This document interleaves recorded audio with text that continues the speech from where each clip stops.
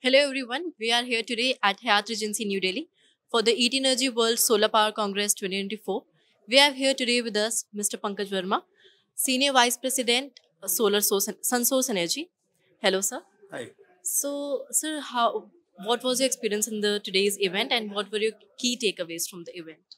So I would say experience has been very nice. The event has been organized well, and there is a participation from maybe developers like us. Then there are suppliers like solar module manufacturers, inverters.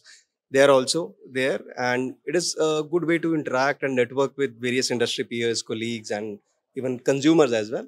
And secondly, one of the great thing about the event is people are talking about the technology which is going to come up. And what are the trends in the industry and how this industry is going to grow in future. So it was very nice to interact with a lot of industry colleagues and learn about that. Yeah.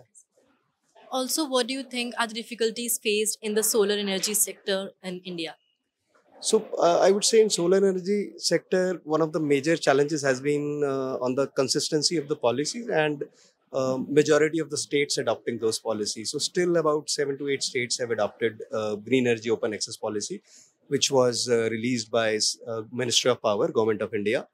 And I see that as more and more states join the bandwagon and maybe they adopt those policies, it would be very helpful for both the power consumers as well as the developers like us, who could then help the consumers in replacing their conventional mode of energy to renewable energy.